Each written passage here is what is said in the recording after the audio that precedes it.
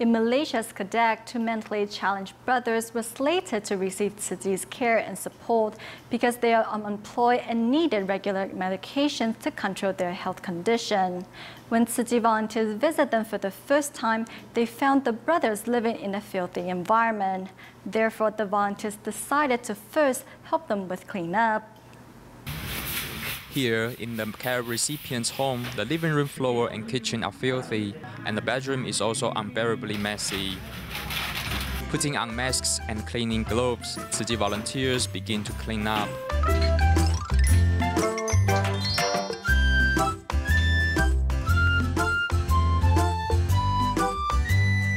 Everyone joins the volunteers in cleaning up, including the 2 brothers and their neighbors.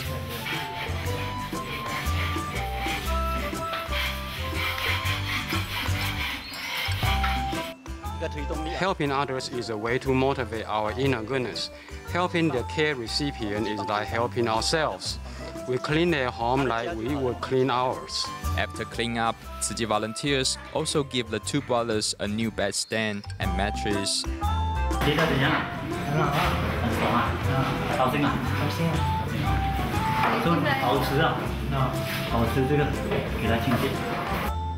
Tzu Chi volunteers expect that living in a more comfortable environment is the first step in moving the care recipients towards a better future.